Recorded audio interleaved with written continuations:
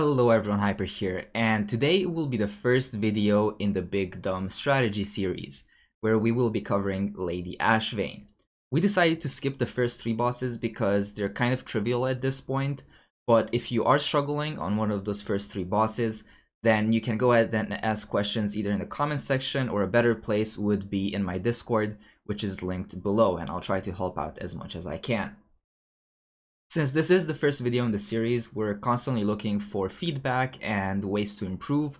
We've never really recorded anything like this in the past, so if you have any suggestions, make sure to leave them in the comments below. Today, I'm joined by Lozy, the GM of BDG, to talk about tanking, and Shampy, the healing officer, is here as well to help out with some healing tips. We'll basically break down the fight segment by segment, going over strategy, DPS, healing, and tanking. But to get us started, we'll start off with the overall strategy. The first thing you want to decide when making the strategy is whether or not you're going to two-phase versus three-phase. I think for the most part, you should plan to three-phase, but you can take a look at your DPS, see if you can do about 800 KRA DPS during the exposed phases, and that's about the amount of damage you have to do for the two-phase. The two-phase does require more raid DPS overall, but it is going to be a shorter fight. It's going to be less stress on the healers. Generally speaking, you can drop a tank or a healer as well to compensate. One thing that also changes with the two-phase and three-phase strategy is whenever you lust. So with the two-phase, you're going to be looking at lusting at about 4 minutes, because that's about when you're going to be breaking the second shield. Whereas with the three-phase, you're going to be pushing that lust more to 6 minutes, which is around where you break the last shield. But with the three-phase, it's way more important to push that lust to later in the fight, because those last few minutes become super punishing, because you have so many debuffs on the raid and so much is happening. Right, and not only that, you just kind of need the damage to push out of the third shielded phase. Because with the three-phase, you don't need as much damage during the exposed phases, so lessening the shielded phases makes sense there. I'm talking about individual mechanics a little bit. So Briny Bubble is one of the big ones. Basically positioning them always in cleave range of the boss, because you'll have passive cleave from like fire mages, demon hunters, DKs. Almost every class at this point has some sort of passive cleave. And them being in range of the boss most of the time, like having a stack point for it, is fairly important. One thing to note about briny bubbles is that you can immune them with mage block or DK AMS.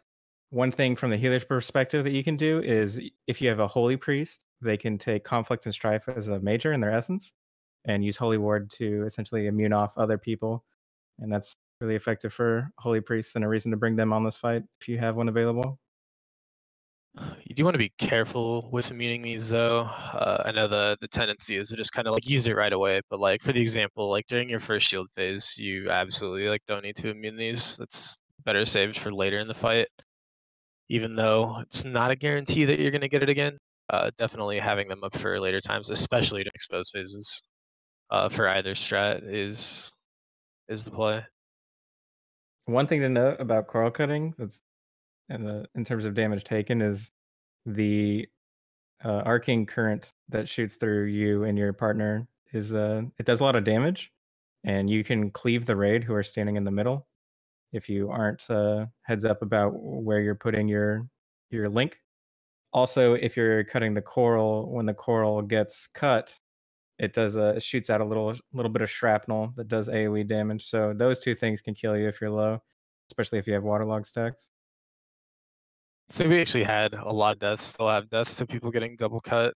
People who are both firing a laser and standing in the path of someone else's. Really, it's on everyone. It's on the entire raid to, like, if you're in the middle of the room, you're in a danger zone, almost guaranteed.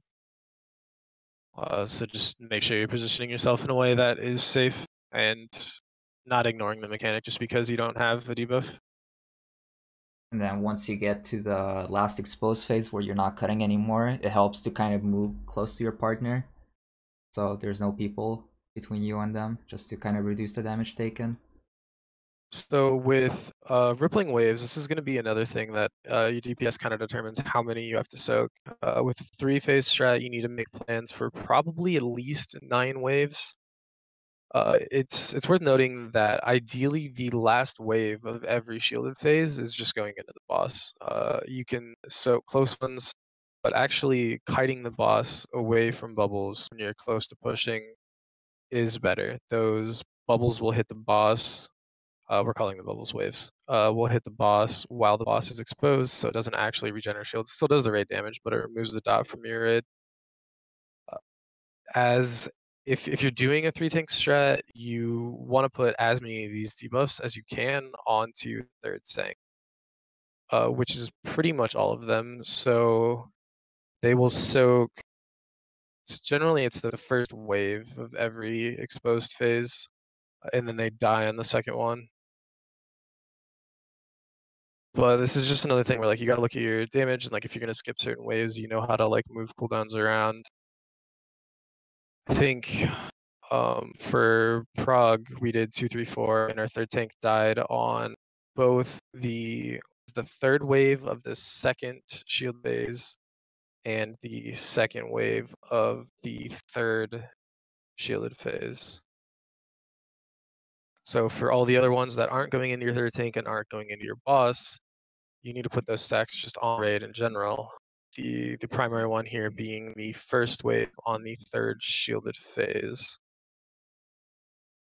And those stacks go on people who either A, are tanky, or B, that heal themselves a lot. So this would be like primarily healers. Melee are like generally pretty tanky, but bubbles generally don't make it that far. And then with the 2-phase strat, it's a lot more straightforward because you have way less waves to deal with.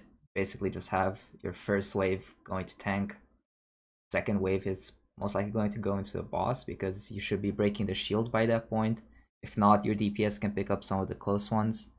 But basically all of the waves during the shield phases will go into the tanks, and it's up to you really if you want to put all the stacks onto one tank or if you can split them between the two.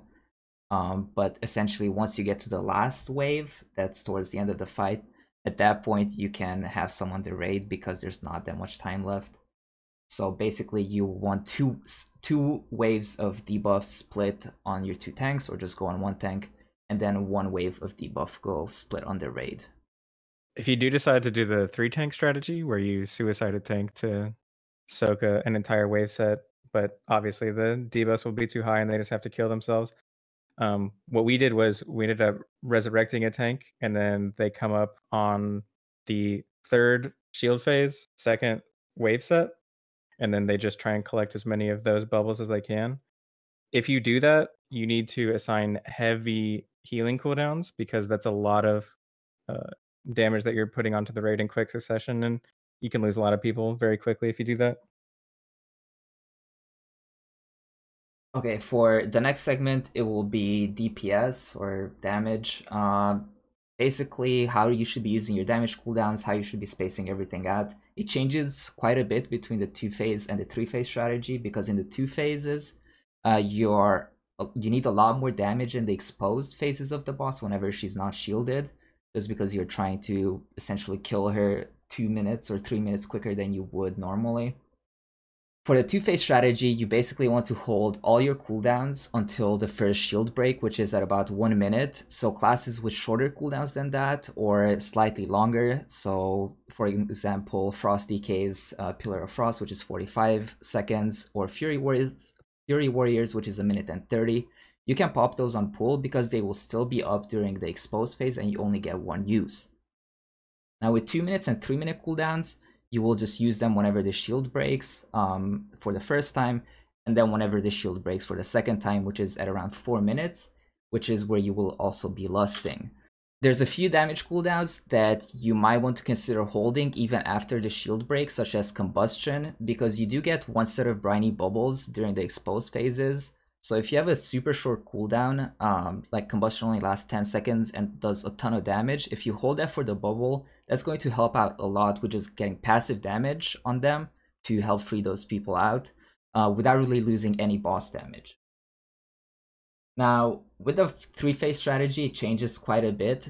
Most classes will be a little more liberal with their cooldown use, because you do need to make damage checks both in the expose phase and during the shield phase, because you don't want to spend too much time in the shield phases because you will be getting way too many waves, and that's going to put too much stress on your raid overall. So with this strategy, you're essentially going to be spacing out your cooldowns, with certain players holding their cooldowns until the first shield break, and those are typically going to be like 2-minute cooldown players, whereas people with 3-minute cooldowns or short cooldowns can go ahead and use them on pull. And with this strategy, you are going to be basically spreading out your damage on the boss a lot more overall. So the damage checks with the 3-phase strategy are pretty straightforward. You essentially want to do the first shield in 1 bubble wave. You want to do the second shield in about 2 waves, and you're most likely going to be getting the 3rd wave as you push the boss. And like Lozy mentioned, you can kite the boss away from those bubbles just to get a little extra time to push her. If she's not close to pushing, then you'll have to deal with that wave, but making the DPS check will really take a lot of stress off your raid. And then the 3rd shield, you'll most likely do in 4 waves. And again, the last set of waves can go either way, where depending on your DPS, you will either need to soak a few of them and let the rest hit the boss once you face her, or if you're a little bit behind on DPS, then you might actually have to soak all of them. So that's really just going to come down to how much damage your raid is actually doing. For the healing strategy on this fight, the biggest consideration that you have to make is actually how much DPS your raid is doing, because that is going to determine how much damage you're taking and how much healing is required of you. As Ashvane causes waves of bubbles to spawn, she will increase them for each subsequent set of waves. For example, in the first set of waves, she will have 5 bubbles, and the wave after that will have 7 bubbles, on and on and on. If you can skip wave sets by having higher DPS, that will be the biggest factor in making the fight easier to heal for your team. You can also use a 3rd tank to accumulate all of those waterlogged debuffs and soak as many bubbles as possible as one person, so that you really only have to heal that one person, as opposed to the entire raid soaking the bubbles and splitting the healing. And that's just going to make it easier for healers. So if you do have the DPS to do a 2-phase strategy, that means you can possibly drop the 3rd tank and just 2-tank it. Also, it means that you could drop a healer and do a 2-heal strategy even. So you can 2-heal and 2-tank and just have a ton of DPS and skip as many wave sets as possible. That the benefit that gives you is it means that there's a lot fewer waterlog debuffs on the raid, so you're overall taking a lot less damage. And it also means that you can be very liberal in your healing cooldowns, because you're really only taking about like 4 to 6 waves, probably fewer than that, probably about 4 or 5 waves, because the fight's going to be a lot shorter and you're going to be skipping sets. Most of the damage that you're going to be taking as a raid is going to be happening during the shield phases.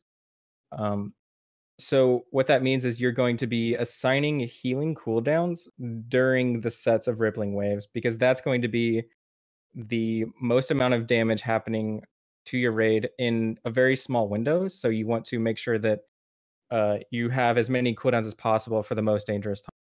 And 2-phasing means that you can have more cooldowns for fewer damage events.